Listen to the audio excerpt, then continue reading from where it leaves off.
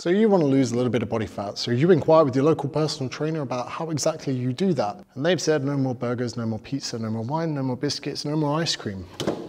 And even just thinking about that makes you think one thing: I'd rather be fat than have to give up all of those things.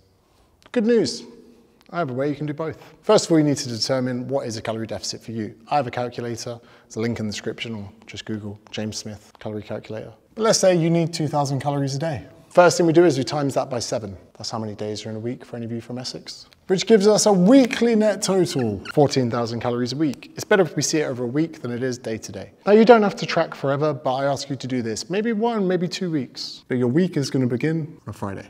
Friday night, a couple of drinks after work.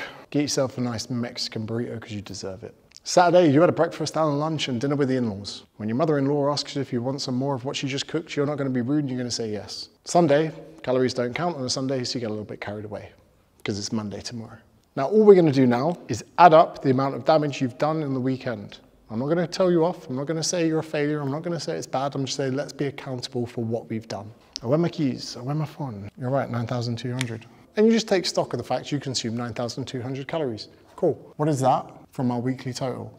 That is 4,800. We now divide that by the remaining days of the week. The remainder is going to be 1,200 calories every day if you wish to hit your deficit. And you're probably going to turn up to work and one of the girls is going to go, babe, 1,200 calories, that's too low. But they don't know what you got up to at the weekend, and I do. But you need to have that poverty calories if you're still going to hit the deficit. What else are your options? Good question. Stop being such a gluttonous cunt at the fucking weekend. Maybe less booze, less food, more activity, whatever it is. But something has to give. Because if you do not make the amendments to the other part of your week to make up for your weekend, then you're having your cake and eating it at both periods. And I can tell, looking at you. You could have the same amount of calories every day. This is up to you. It's a bit like when you went shopping at the weekend and bought that expensive item that you couldn't afford. You could do 2 things. You can not spend as much money in the lead up to buying that thing so you can afford it, or you could just buy it and then have to live like a pauper for the period after until you can recuperate the funds to live like a normal human being again. The choice is up to you. But Newton's 5th law states that if you're going to overconsume calories at some point, you need to reduce the calories at the other point.